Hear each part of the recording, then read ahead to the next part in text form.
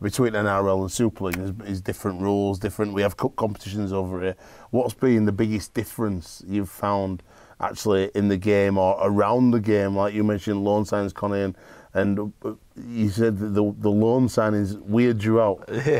Yeah. Just after, I know I don't really want to talk about the game last week, but talking to one of the players from London, he said he's signed with Warrington. Matty Davis. That's his club, but then they just said to go play for London for a month. We'll give you a loan there. You can go play for them for a month and then come back.